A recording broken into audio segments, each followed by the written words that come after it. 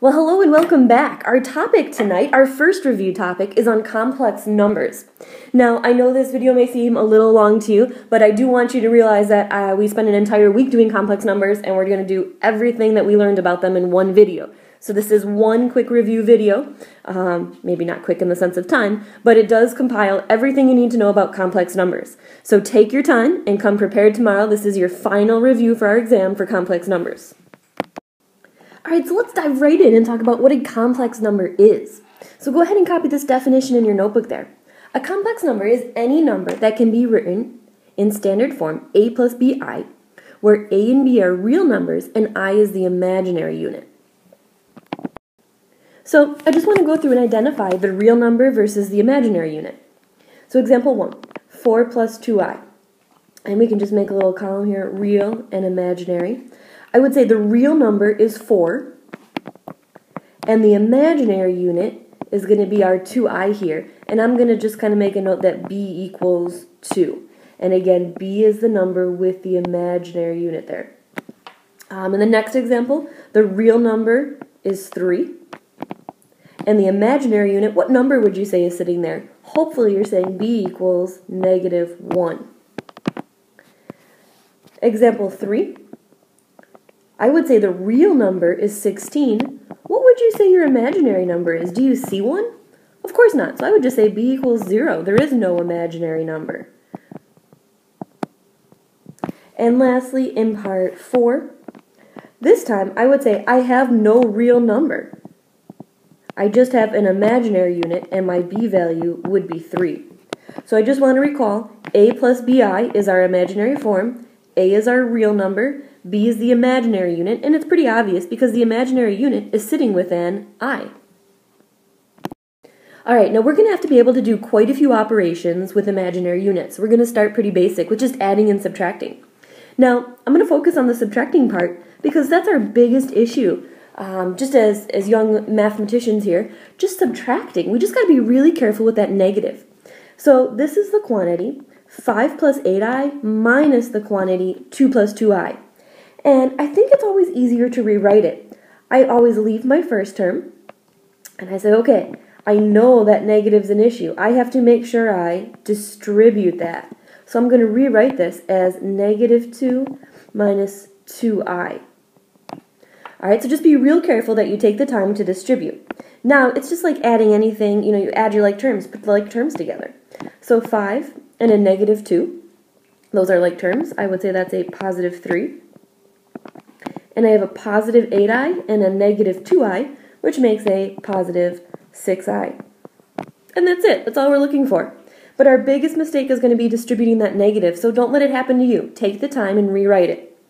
So 3 would be my real number, and the 6 there would be on my imaginary unit.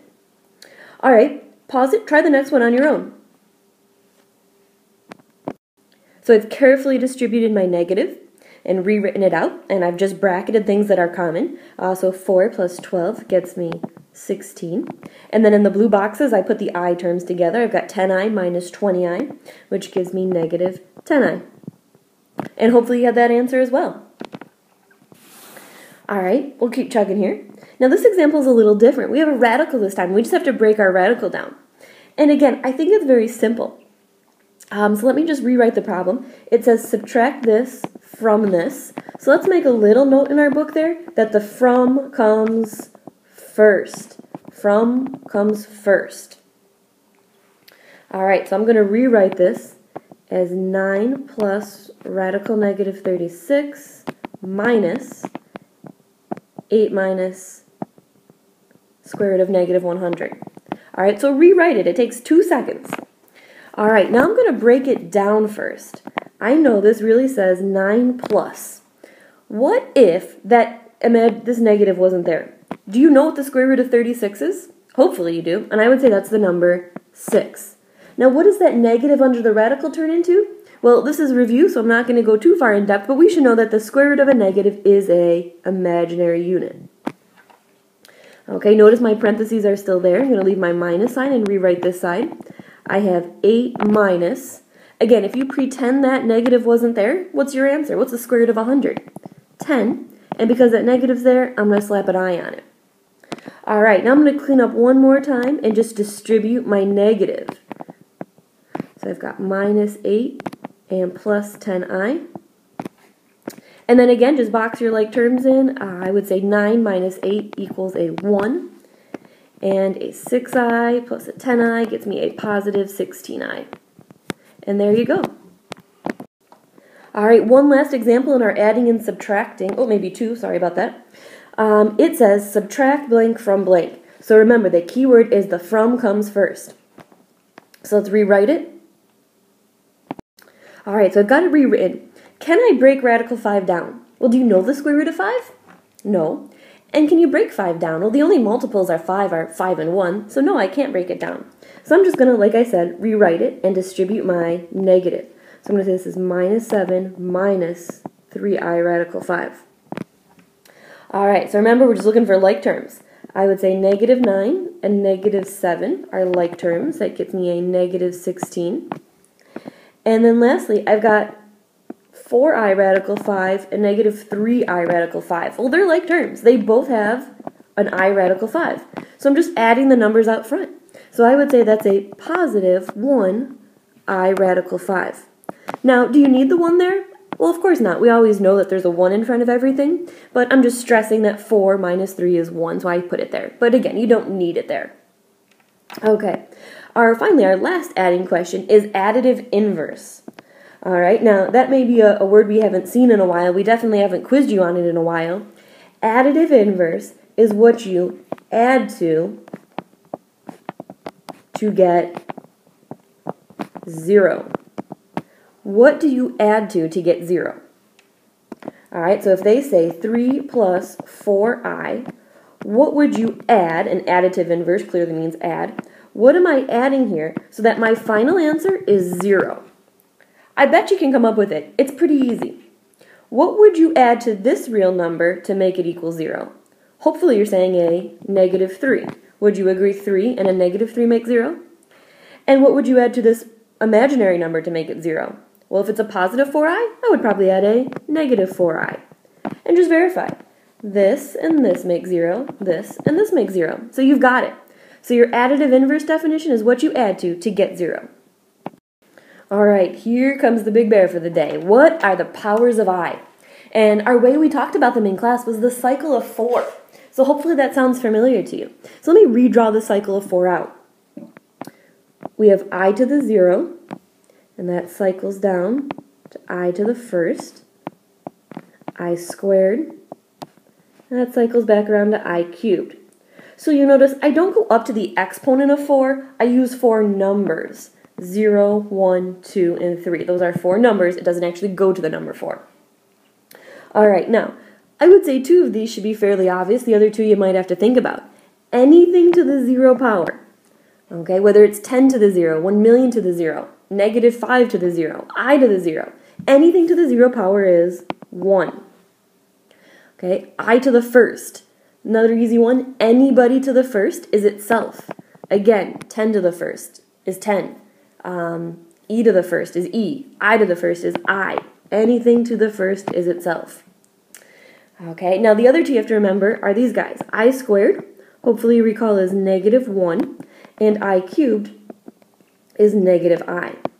Now, I guess you could use a little trick if you draw your cycle out. The 1 is across from the negative 1. The I is across from the negative I. So if you have these two, then these two are very easy to see. Now, worst case scenario, I believe you can type these into your calculator if you do forget, although it would be smarter to memorize them. The I button, off the top of my head, I think it's on the decimal or the bottom of the calculator. I think you have to go like second decimal and you can type an I in. All right, now at this point, the whole key is that you, and let's get this in our notebook, here's the big deal. You divide by 4. But the big deal is that you use the remainder.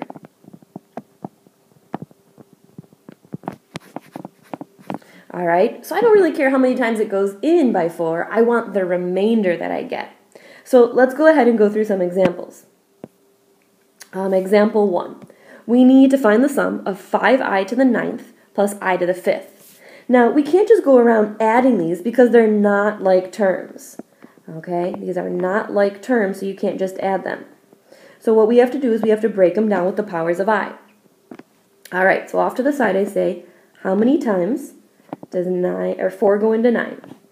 Okay, so I'm using this exponent here. 4 goes into 9 twice. I don't care about that. What's my remainder? 4 times 2 is 8. That means I have a remainder of 1. So I'm really going to say this is 5i to the first. Okay, I'm using the remainder. I'm going to do the same thing with the fifth exponent here. 5 divided by 4. 4 goes into 5 once. Throw that away, I don't care. What's left over? I would say 1. So this is just I to the first. So 5i to the first plus I to the first. Do you have like terms? Are they the exact same? They both are I to the first. I can now say that is 6i to the first. All right, example 2. I think we all saw something similar to this on our test last week. What does it mean to raise something to a power? Well, you can either write it out that number of times, or you can just raise everybody to that power. So I would say 5i cubed all squared is really 5 squared and I cubed squared. All right, I'm raising everybody I see to that power. So I'm going to break it down a little further. 5 squared is 25, and I cubed squared. Do we remember that rule for power to a power? Let's make a note there. Power to a power is multiply. So I get 5i to the 6. Now, we're not done there. We just got to break it down with powers of I. So again, 6 divided by 4. How many times does it go in? Once. Throw that number away. What's your remainder?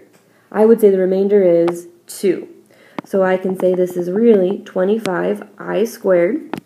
And I squared, use your cycle of 4, I squared is negative 1. Now I just want to be clear, what operation are we doing there? It was 25 times I squared, so it's 25 times negative 1, so I get a final answer of negative 25.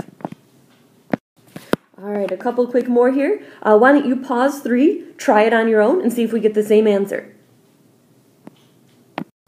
All right, so I've rewritten mine out. I divided each by 4 and used the remainder.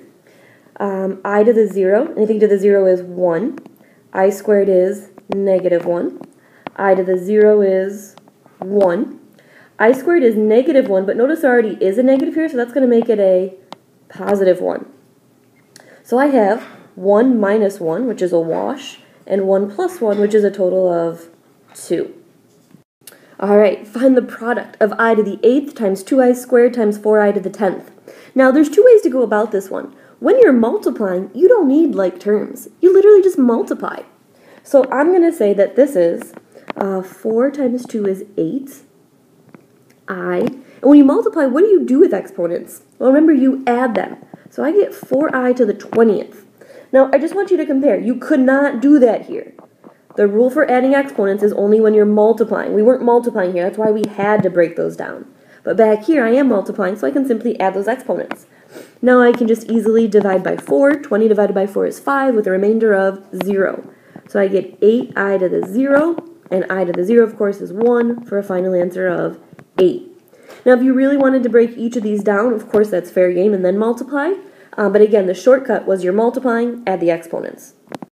All right, moving on to multiplying and dividing. So I want to make sure that we're all on the same page here and that we still have to rationalize the denominator.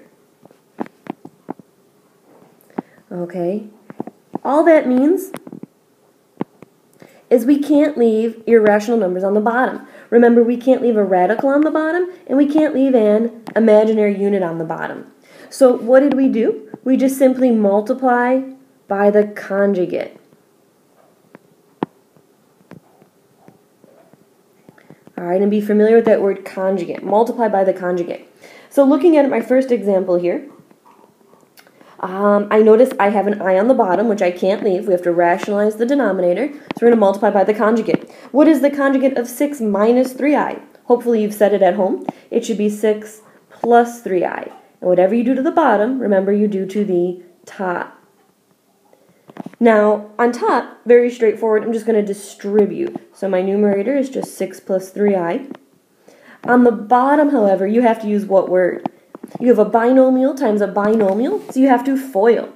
So 6 times 6 is 36, plus 18i minus 18i. Positive times a negative is going to be a negative 9i squared. Remember, I times I is I squared, just like x times x is x squared.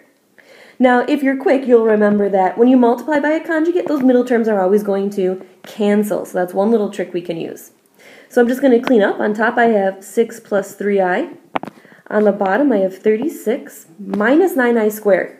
All right, so talk yourself through it. I squared is really negative 1. What operation are you doing between those two? They're sitting right next to each other. Hopefully you're saying multiply. So I would say plus 10. So I've got 6 plus 3i all over 46. Now, let's talk about that canceling rule. You can only cancel if everybody is divisible by a certain number. Does everybody have a number they go into? And I hope your answer is no. So this is not possible to simplify. You are done at this point. Just remember, in math, we want to balance things. If you can't do it to every term, then it's not a legal move. All right, number 2, very similar idea. Pause it, try it on your own, see if we get the same answer. So we can compare there. Hopefully our foiling matches up. Just watch those plus and minus signs. Any positive times a negative should be a negative. On top, this I squared turns into a negative 1. So I have 35 plus 12i. On the bottom, because it was a conjugate, those terms cancel. This turns into a negative 1, but watch that it already is negative, so it actually now turns into a plus 1. So I get a 37.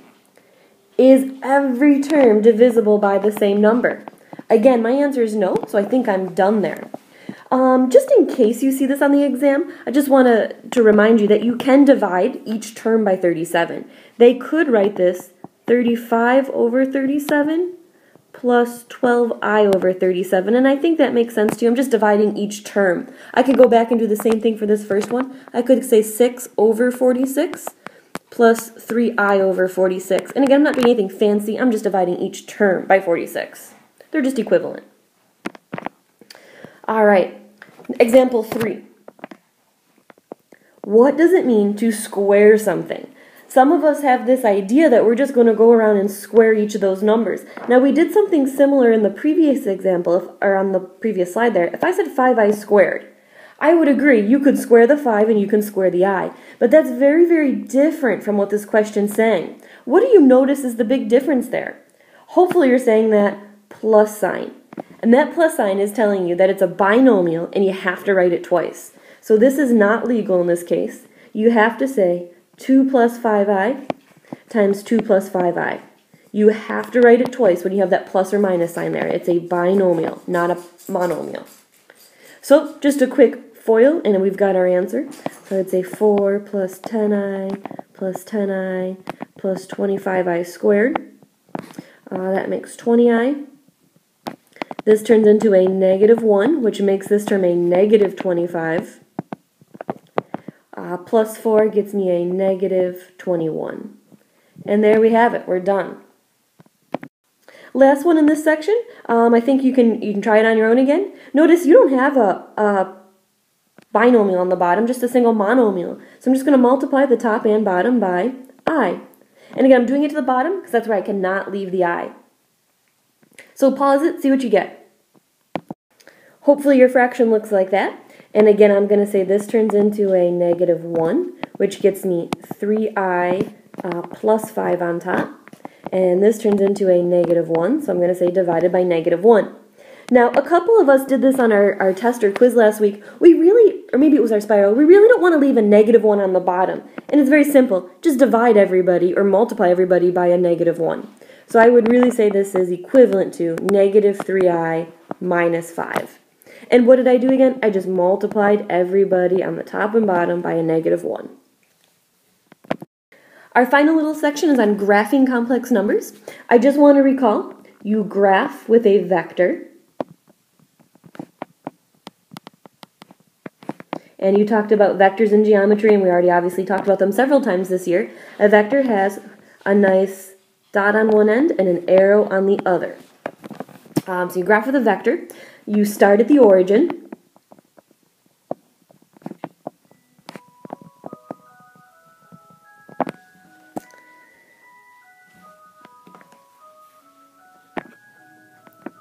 And we'll draw our axes real quick. The x-axis is equivalent to your real axis.